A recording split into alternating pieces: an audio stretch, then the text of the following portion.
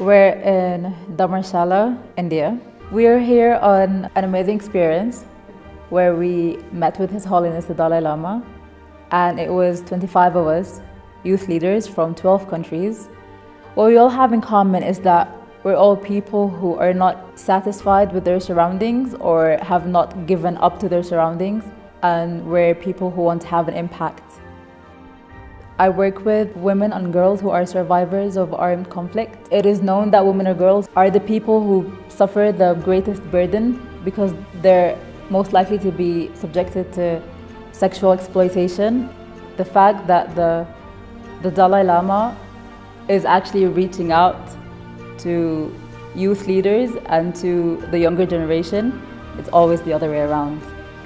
When you get connected to people who do the same work that you do, you learn from them, but at the same time you have this soothing, comforting feeling that you're not in this alone. I do think that peace is possible.